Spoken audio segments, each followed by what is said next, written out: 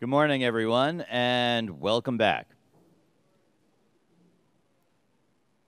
In just a few moments, we'll be joined here in the main interview room by Virginia head coach Tony Bennett. A few moments after that, we'll be joined by Kyle Guy and Ty Jerome, student athletes from Virginia. In addition to Coach Bennett will be here from 11:45 to 12:15. The student athletes arrive at 12:05 and remain here until 12:15. So Virginia availability in this room from 11:45 to 12:15. Virginia's starters will be available in the breakout areas from 12:20 to 12:40. So that continues after this session here in the main interview room. The Virginia starters will be available in the breakout areas at that time, 12:20 to 12:40. So all told today, Virginia availability 11:45 to 12:40. This afternoon, we'll have Texas Tech availability from 1:50 to 2:45, and we'll give you some details on that a little bit later. If you have any specific questions about that right now, you can come and ask me. I'll let you know. Satellite information for today's sessions are the same as it's been all week, same as it will be throughout the weekend and through tomorrow night's championship game. If you have any questions about those coordinates or any of that information, please see the ladies and gentlemen from Hammond Communications. They'll give that to you. A reminder, while joining us here in the main interview room, please take a moment right now to silence your cell phone. I'm going to do the same. A reminder, no flash photography while joining us here in the main interview room. No video recording of any kind that includes professional news gathering, ENG cameras, mini cameras, any handheld cameras of any kind, including your mobile phone. You can't record video in here to post later on social media or any other media outlet. You also can't go live on social media in this room at any time. During the breakout sessions, you're permitted to shoot video. You're permitted, I believe, to go live down there. During the locker room sessions, you can do that as well, just not here in this main interview room. If you do need video or sound from today, again, check in with the folks at Hammond Communications about where you can connect through the mult boxes for video and for audio. Virginia head coach Tony Bennett is first. Hey, guys.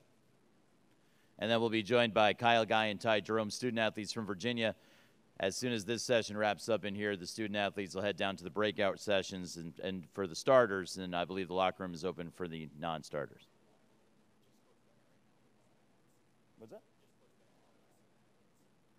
Are they all here? Yeah. Let's close up this door over here. Yeah, close. Thank you.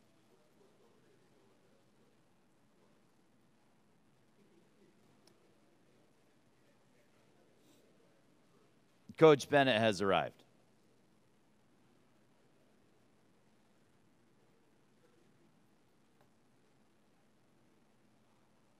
Morning, Coach. How you doing? Good. We'll start with questions.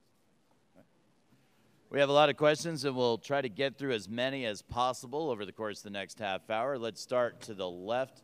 We'll go with Dan and then David, and then we'll make our way through the room. Dan, let's get things started correctly.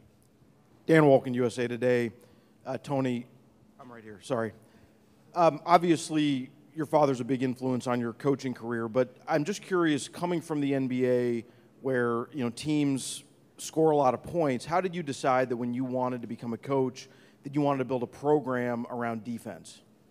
I think I saw it, as a player. I was fortunate to Green Bay, where I played for my father.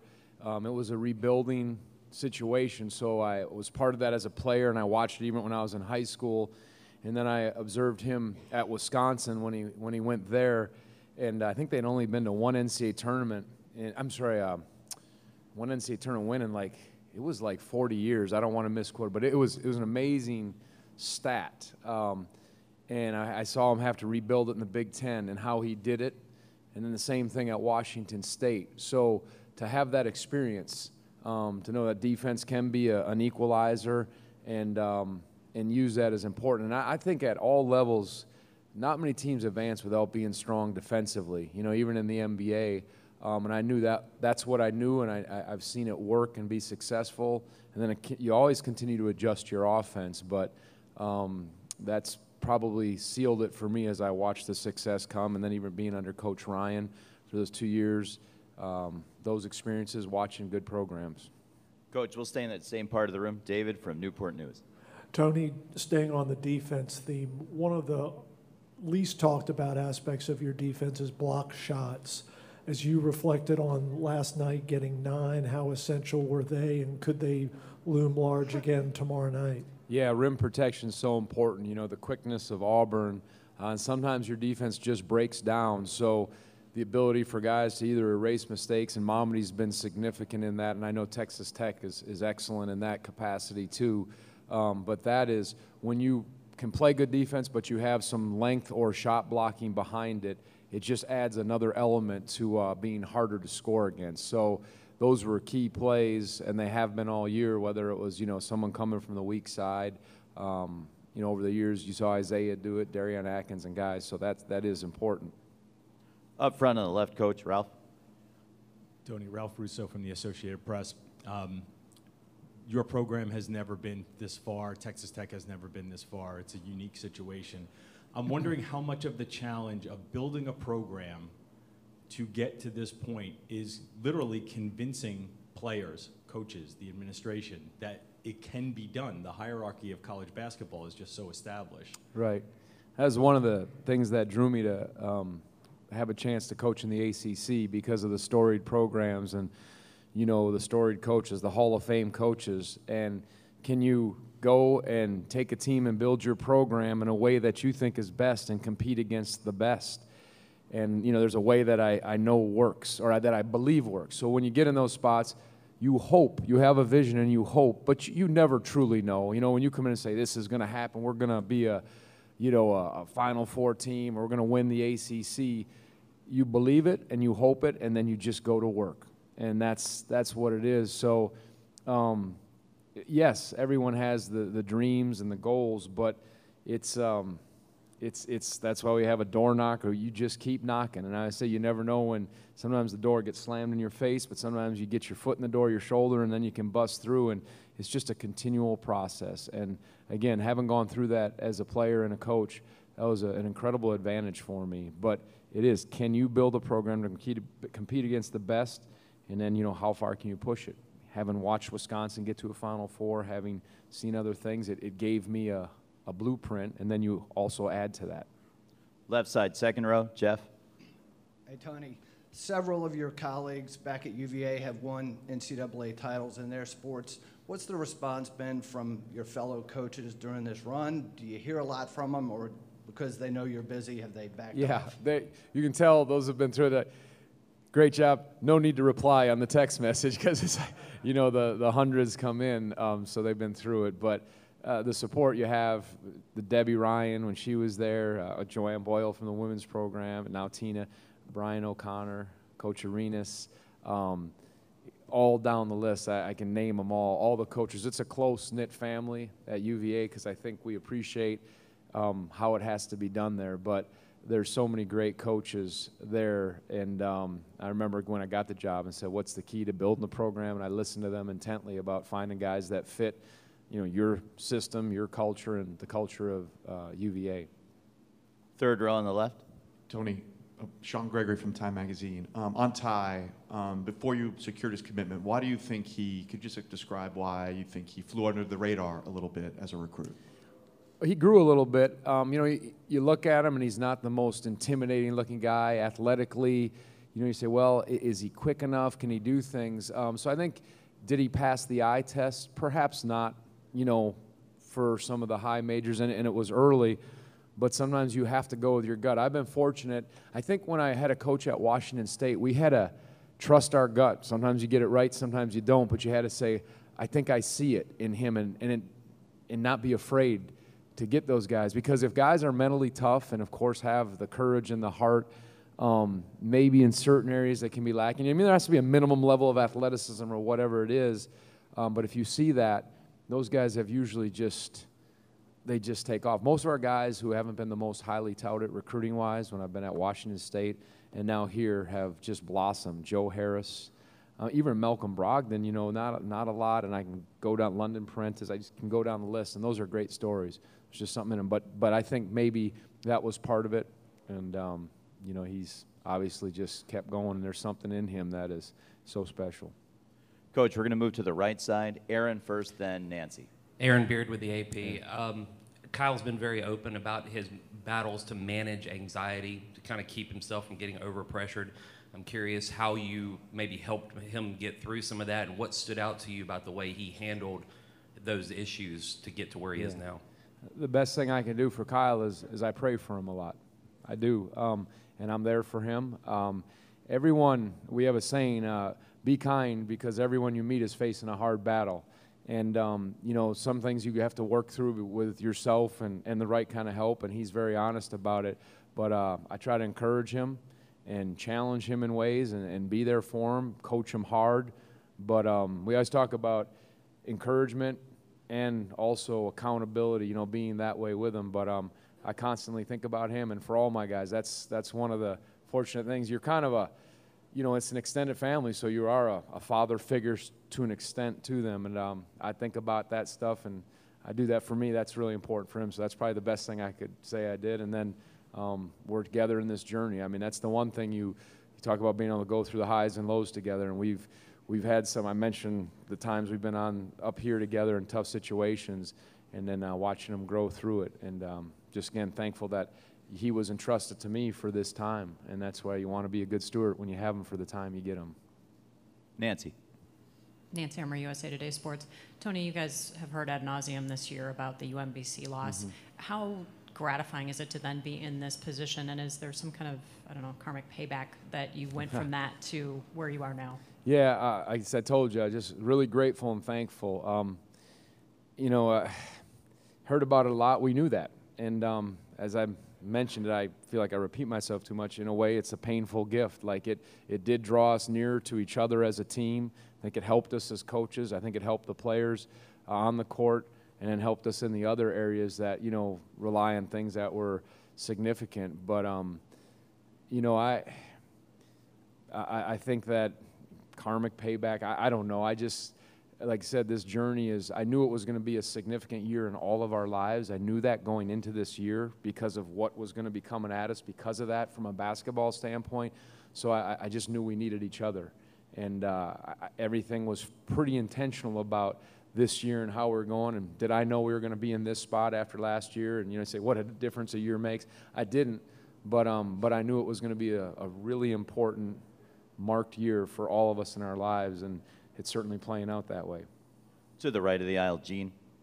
Hey, Tony, Gene Wong, Washington Post. Sort of a follow-up to that. How much of a believer are you now, and maybe destiny, fate, whatever you want to call it, given how the last couple games have gone, you've kind of emerged from some improbable situations, and to be on the brink of playing for a national championship? Yeah, I mean, again, I believe our steps are ordered. I think, you know, you walk and you do everything you can with the abilities you've been given as players, as coaches, and then you trust. I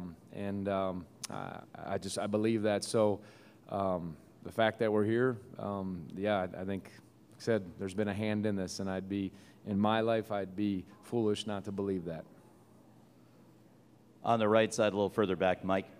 Hey, Tony. Mike Barber, Richmond Times-Dispatch. I wanted to ask you specifically about this matchup. Do you see similarities in the way Texas Tech defends? And then big picture, do you feel any sense of vindication after so many years of people saying this system won't get you here, that there's two teams that pride themselves on defense playing for the championship? Well, first, defensively, Texas Tech, no, they're different than us. They're really special. Defensively, the utmost respect for how they play, but it is a different system. And I think someone said statistically we're two of the top 5 or teams defensively. You can see it. They're very physical.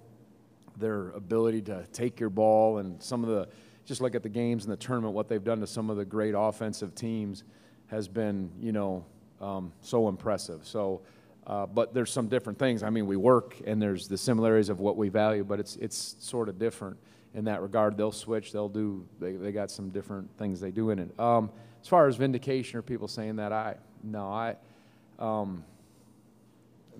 doesn't matter to me. It doesn't. On the right side toward the back, Joe. Raise your hand for us, Joe.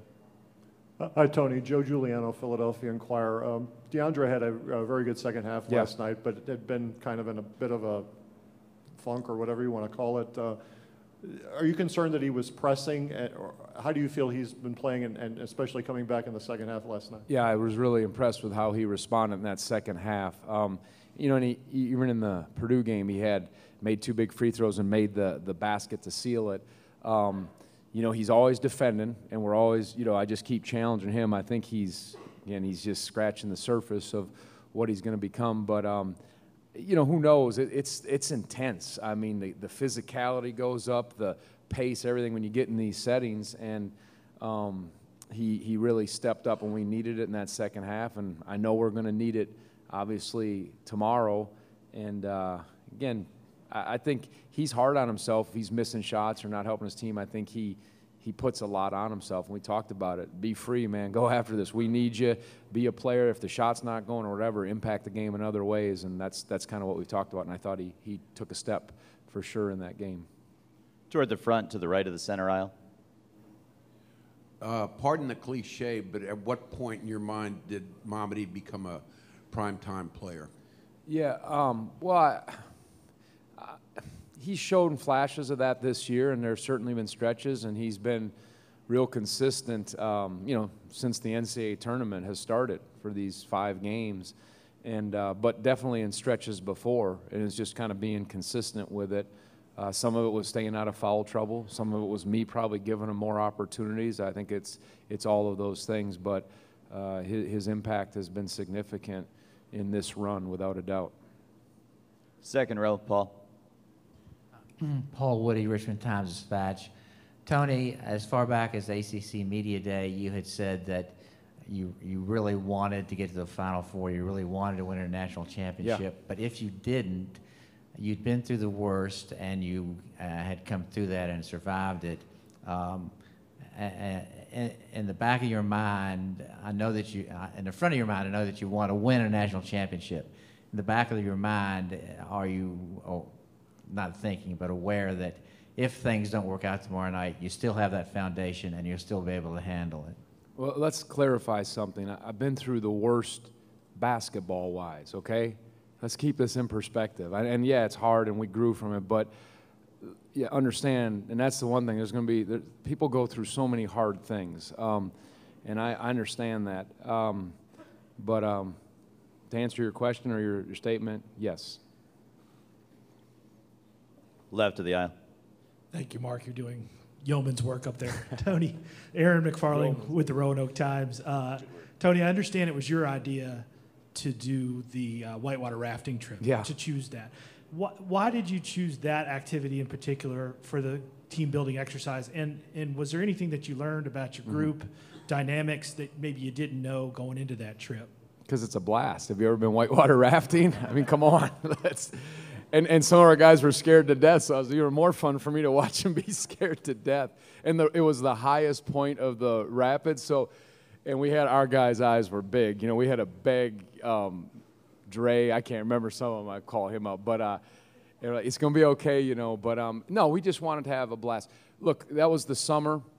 We had worked out hard, and I said, let's do something. We had a little miniature golf tournament. We went to, I can't remember, somewhere in West Virginia the night before. And I just, again, everything was about, let's enjoy this, let's have fun. And it was ironic, you know, when we got here to Minneapolis, they gave us a paddle. That when we got off the plane, it said the road ends here. And before the Purdue game, I told our guys, I just went through some experiences that I observed and how powerful it was. I said, but one that stands out is when we were on our whitewater rafting trip, kind of the first thing we did after our summer workouts. And literally, they tipped the boat on purpose, and you float down the river. It's one of the oldest rivers, they say, in the world, if you can believe that, where we were rafting. And I remember floating down the river, and you're up, and you're just going. And I remember saying to myself, okay, all right, Lord, what's this year going to bring? I wonder. I remember just like, it was the most beautiful setting, just floating down the river with these guys. And I remember saying that in my mind, and I relayed that to them before the Purdue game. And I said, and I actually got a little emotional to them. I said, here we are. This was on the verge of the Elite Eight game. I said, I'm floating down that river, wondering here, you know, what's this year going to bring? Because it's a significant year. I thought that. And I was thinking, wow, here I am. And then interesting, we come to Minneapolis, and the first thing they give us are these paddles or oars that say the road ends here. So it was kind of significant or a poignant moment for me. That same area, one row back on the left. Tony, Adam Winkler, CBS out of Norfolk, Virginia Beach. I want to ask you about tomorrow, another late tip. What's your day going to be like? What's the routine? And also, you've used the TED Talks. You've used Friday Night Lights. Do you have another bullet left in the chamber pre-national championship? I think we played Oregon at about 10:30. That was a late one.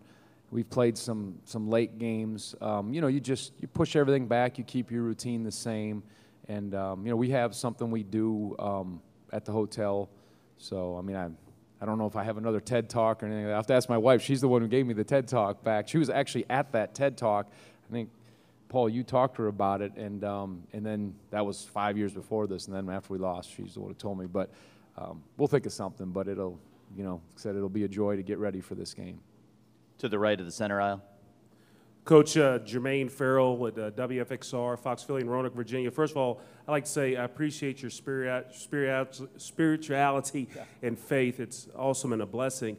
I got to ask you, what's it like for you personally to see a lot of these programs and schools adopt your defensive personality and everything like that and what you do with your program? Yeah, I mean, I don't know how many do. Texas Tech, they do something different, and that was poured into Coach Beard and Coach Adams, and he was under Coach Knight. Coach Knight influenced my father. But I think, you know, as far as our pack defense that some programs use, I think my father established that when he was at Green Bay, and other people probably even did it before him.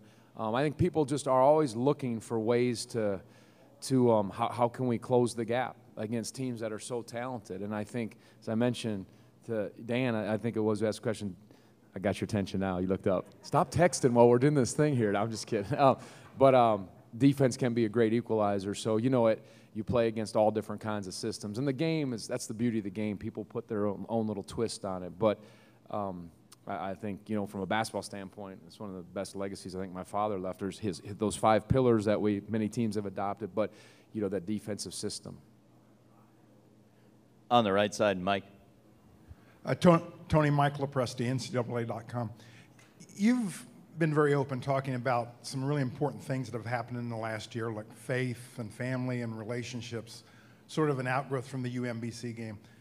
Are you amazed at all that the impact and the changes in important areas that have come from one basketball game? Well, I go back to, and I talked to these guys the other day. This has been going for, this is my 10th year. This has been a process for 10 years. I've been humbled so many times in this game as a head coach, and I shared that with these guys when we played in the ACC tournament my second year, and we were up 10 points with 42 seconds and got beat in overtime by Miami. We got to the Elite Eight. It was a great year and lost that. And then obviously those experiences. And the one thing I told them, and again, I use Scripture, and I understand everybody's at different places, but I told them one of the things that we talked about is don't grow weary in doing good, for at the due time you'll reap a harvest. You'll do it. And that's what these guys, they've been so faithful this year, and that has brought so much joy to me and the players I've been under when they faced adversity in a basketball sense. I'm not talking a worldly sense, a basketball sense. They haven't grown weary in doing the right stuff. And that's not just been from one game. But, yeah, that was a significant game, and I knew the light would shine on them and how they responded would have an impact. But this has been going this is life. It really is, but this is the basketball thing. So We're joined now by Kyle Guy and Ty Jerome. We'll take questions for the next 10 minutes for the student-athletes and for Coach Bennett. All the way in the back on the right side, Matt. Matt Norlander, CBS Sports, Tony right here. Texas Tech has the #1 rated defense in college basketball, points per possession. It's actually historically tracking to be the toughest defense in college basketball in the past 2 decades. So with that in mind, given you and your staff and your program's history of being a top 5 defense year over year over year, how much of a benefit will that be, do you expect, going into tomorrow's game, given that the guys going up A team playing B team have not faced the exact same scheme, but have encountered such stifling defense from within the league and within the team? I think when you try to play hard defense, you understand the value of offensively how mentally tough you have to be, how sound you have to be, and you know you have to take what the defense gives you. But it's a challenge when our defense is at its best. It really makes people work to get contested shots. Obviously, Texas Tech, you know, in their own way, they make people work and they swarm. So understanding that, You know, not just saying, oh, they haven't seen our offense. Yeah, they've seen offenses before, so that would be false confidence. But understand, and hey, it takes hard, tough offense, and you work to get quality shots, and then you turn around and play it the same way against them. We'll go up front to the right. Chris from St. Paul, and if this question isn't for the student athletes, we'll take the next one for the student athletes. Chris, go ahead. Yeah, Chris Thomas in St. Paul Pioneer Press. I'll ask Tony this, and then maybe Kyle can also answer it. You've played Tony, obviously, at the highest level. What does it take for a guy like Kyle to step up and have that ability to perform under pressure, hitting those 3 free throws with 70,000 fans and the nation looking on, and then even before that, if he doesn't hit that three-pointer in pressure, you know, doesn't even get to that stage. What does it take to have that ability to perform under pressure? And then maybe Kyle, could you talk about maybe your ability to perform under pressure? Well, I've been fortunate to watch both of these two young men, Ty and Kyle, over their years do that in different settings and pressure settings. Obviously, in that setting, you know, in the college basketball world, that was as big as it gets. But it doesn't surprise me. I think it just takes to be in the moment. You know, there's a saying, the art of doing what you're doing and not getting too lost in it. I think I was sitting next to Kyle. He said, I just put, you know, my jersey in my face to focus before he went there. And no, it takes this and takes this, and that's what he showed, and that's what Ty has shown since I've seen these guys from little guys on up to young men. They have it both. They got it in both places, which is everything. Kyle. Yeah, I think you know, for me and probably every basketball player, everyone's envisioned themselves, you know, winning a game on this stage. You know, like you said, I just tried to get in my own zone and focus in, and you know, I knew that my teammates had confidence in me, and that gives me more confidence than I'll ever be able to give to myself. Up front on the left side. Caroline Darney, SB Nation. For the players, Frank, you mentioned starting with the North Carolina game, you changed up the road trip stuff a little bit. Didn't do shoot around, added a main Neptune, friendly competition. How have those things benefited you at this point, having done that on the road and done the team building? And Coach, at just the end, if you could add something about the drive for doing that instead of the normal. So Ty first, then Kyle, then Coach. Yeah, I think it was because we wanted to get off our feet more, because from that Carolina game, you know, we were coming off Duke 2 days before, so they wanted us to get off our feet as much as possible and get as much rest. And then, you know, Frankie started playing the piano, and he's so talented in that. So I think Coach just selfishly wants to hear him play. No, but we've been doing so many team bonding activities since my first year here, and this group is as close to the team I've ever been on in my whole life, and that's what makes it so special. Kyle. Yeah, the past 2 years, you know, those teams have been so close, and Ty's right. We've done so many team bonding exercises with Coach, and then with ourselves. We play cards all the time, and you know, I couldn't be happier for our team and what we've accomplished so far. But we still have one more. Yeah, same thing I said about the whitewater rafting trip. It's fun, you know what I mean? Like, and it was. We still do a walkthrough. We do sometimes, you know, guys will shoot, but we do our stuff. But then it's just to come together and have some fun, and we've done a bunch of different things, and just enjoy that time and then get ready to play. Again, I think there has to be a balance to it, and just have a good time with it. Back of the room on the right side, Mike. This is for Tony. The players can answer a similar question. Tony, how has it helped you as a head coach to have been an NBA player? And guys, you could answer perhaps if he mentions that much to you during the course of your conversations, coach, and that sort of thing. I think every experience you have as a player is invaluable, and a lot of times I'll rely on these guys. Like, I know, hey, what are you seeing out there? And I trust what they have to say because I trust their feel and their, you know, understanding of the game.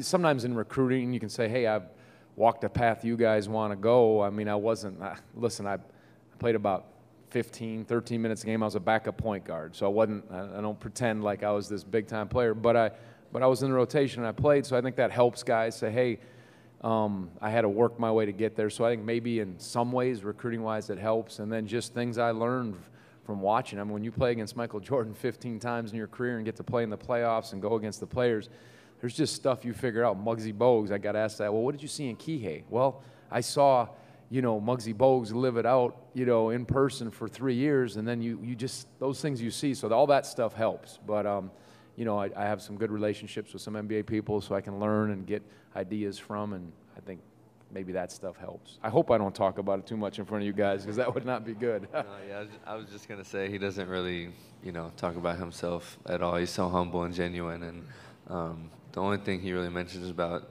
the NBA is, again, the Muggsy to Kihei comparison, and then, anything that he learned that could help the team, it's never about him, and, that's why he's such a great leader.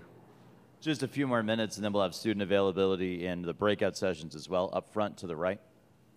Hey guys, Laura Rutledge, ESPN, and this is for everybody, if you guys can all answer this. If you actually visualize yourself cutting down the nets tomorrow night, what would that mean to you? Ty, take that first, please. I feel like you got to ask me that tomorrow night. It's going to be, we know what we're in for. We know how good Texas Tech is. So we know it's going to be a dogfight. And, Coach always says the joy is in the competition. So we're most excited to just get out there and compete. And, we would love to cut down the nets. And I'll probably be speechless if we're able to do it. And I'm sure it'll mean the world to me. It's what every kid works so hard for. It's what we've put in all the work for. But, like Coach always says, the joy is in the competition. Yeah, both teams have probably envisioned it. Every player and coach on every team has envisioned it, I'm sure. But I think it's important to, realize that you don't get to skip the game and just go down and cut the nets. We got to focus on what's in front of us. We got practice today, a little bit more media, I think, and just focus up. We're in for a battle, and we're excited. Center of the room. Zach Peerless, Augusta Free Press. For Ty and for Kyle, what's the first NCAA tournament final you guys remember watching growing up? And then has it hit you yet, or when did it hit you that you guys were going to be on that stage? Ty first, please, then Kyle. I don't remember exactly the order of all the finals I've watched, but I vividly remember watching Mario Chalmers hit that shot, and I was supposed to be asleep. I remember my mom kept coming to my room and telling me shut the TV off, and because it was a 9 o'clock game, Eastern time, and I was trying to watch it and stay up. And then the game went to overtime, so it was being on this stage is incredible. It's everything I've dreamed of and more, and just being with this group of guys and this coaching staff makes it all that much better. Kyle. Yeah, I was obviously listening to my parents more. I was asleep when Mario Chalmers hit the shot. I can't believe you had a TV in your room. That's what I'm still thinking about. But I made sure. I told my stepdad, I said, if it's close, wake me up. So he woke me up and we watched that together.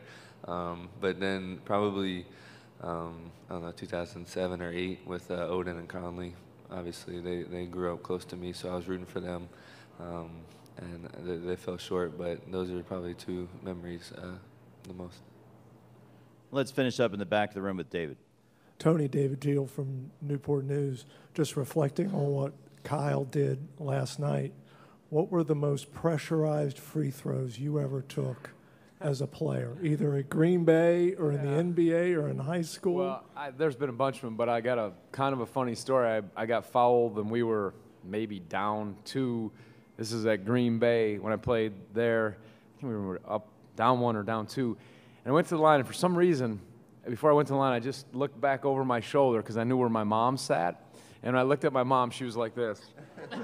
She had her hands in her face, and I was like, oh, great. And I remember making them, and I gave her the business ever since from that. I'm like, thanks, Mom. You're supposed to believe in your son, but she wasn't looking, so I probably shouldn't have looked. I hope your mom wasn't do that and you didn't look at her. So.